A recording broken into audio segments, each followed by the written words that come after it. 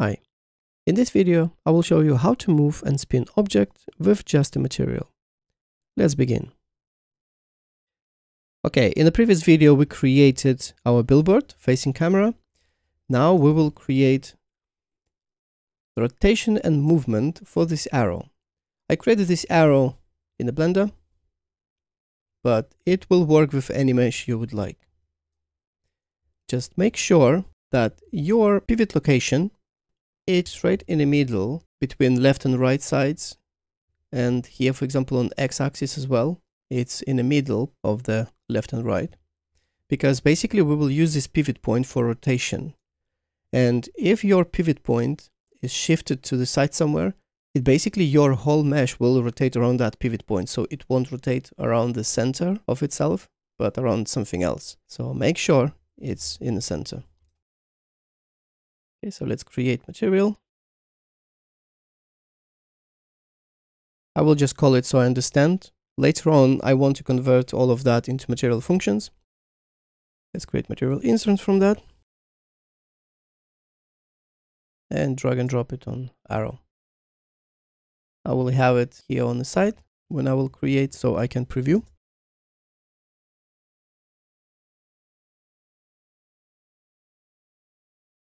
Okay, so usually we're using such object as a hologram. They're not affected by the light. So I will change it to unlit. First, I want to see it better. So I will add color. Let's change it to parameter. If I will connect this color directly to the emissive, let's change color. You see, it actually loses all details. We just see pure color. Basically, we see silhouette, but no edges, front edges here. In this case, Fresnel can help us. So we can multiply it with Fresnel. If you want to play with that, you can create scalar parameters and call it exponent, for example, and fraction. I already know my numbers, so I won't create the scalar parameter. I advise you to use this, and then you can in material instance adjust that and see what's better works for you. You see, now we have all these details back. So first I will create movement up and down. So we need time, multiply with a scalar, will be our movement speed. Or actually I will call it just speed because I will use the same for the rotation. Let's leave it as 1. Then I will use sine, but I need sine remapped. And in here I will just set it to go between 0 and 1. Now I will use multiply. In here I will add color, but it's actually vector free. So we have x, y, z. So we can use it as a color or for the values on the or directions. In our case now it's direction. So I will use it to move up and down. So this is a z-axis, but I will convert this to parameter. Let's call it movement direction. And finally I need movement distance. This is basically how far from origin this arrow will go.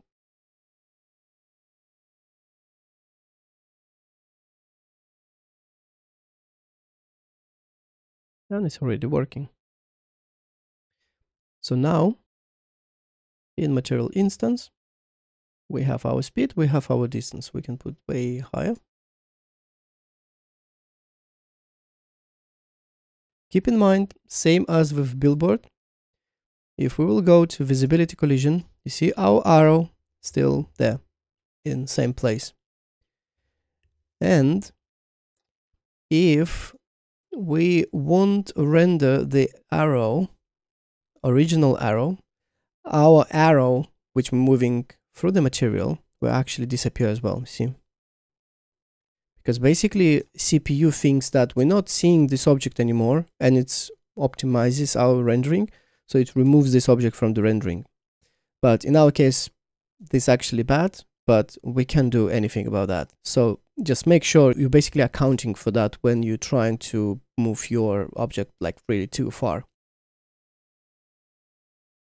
So we can just put it maybe like that. Let's say 40. And then we have speed. Okay. So if we lower, it will be really, really slow. And then we can put it really high. It will be like this. Let's keep it maybe 0.5. And then we have our direction. So as I said, now it goes up and down. We can set it to the sides or forward and backwards.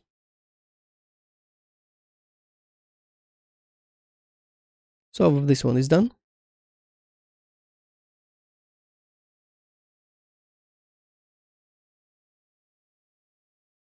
For the rotation, I want to reuse my time, and I will have that our arrow can continuously spin, or it will spin a little bit to the left and then it returns and spins to the right and again to the left, just like that. So for that, sine is perfect. So I will need sine, but for continuous rotation, I don't want sine, I want just time. Instead of again creating spaghettis here with these wires, I will just create real root node and I will call it sine time, because this is time which works together with a sine. And then, yeah, I want speed, but I don't want sine. So in here, I will create another one, calling just time.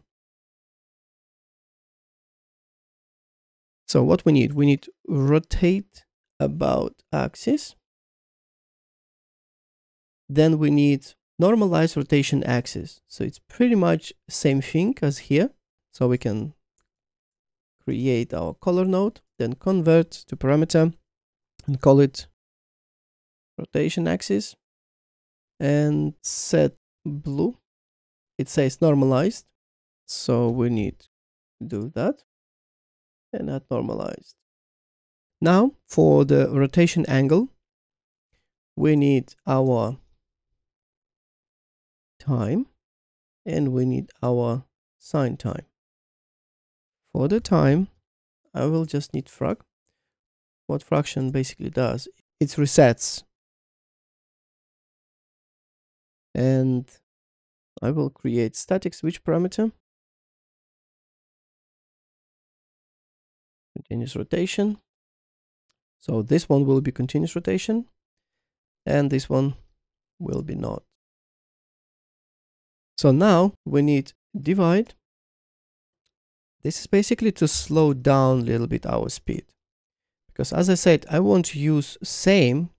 It's just not to create many similar parameters, but then I already tested. You can test for yourself that this speed, in my case for the rotation, it was like too fast, but dividing by 10, it makes it really good. So then it means with one parameter I can control in rotation and movement. And now we need to add how much we want to rotate in one direction and then another direction. It's basically angle, rotation, angle. And let's connect this to the angle. By default, I will set it maybe to 10. Now, pivot point. This is our object pivot point.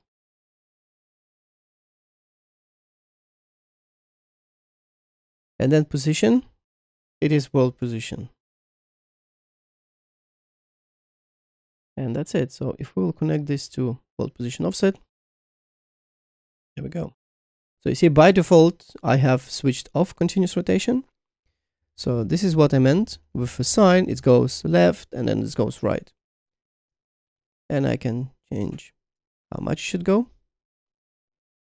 And adjust speed.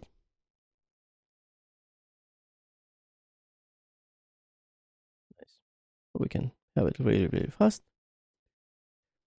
And then we can enable continuous rotation.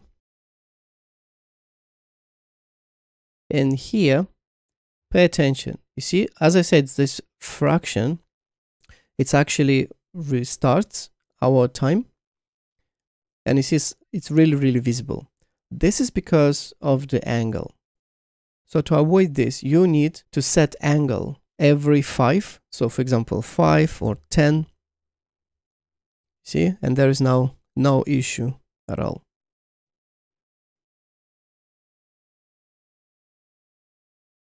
You can make it spin really fast or slow.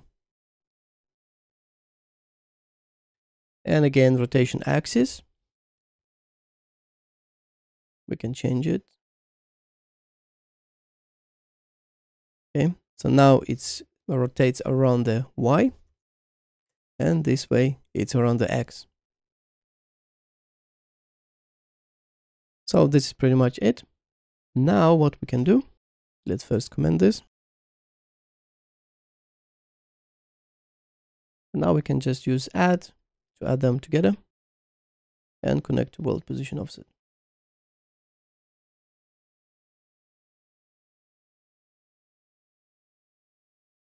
And we have it. For example,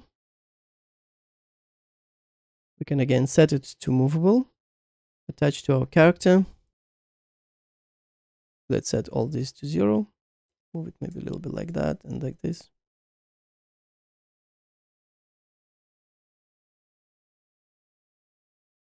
And we have indicator for our character.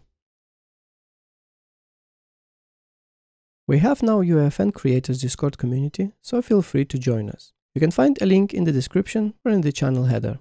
I hope you found this video helpful, and if you're interested in learning more, you can subscribe and click on the bell to not miss my future videos. If you enjoyed this video, please click a like button and feel free to leave a comment. See you soon.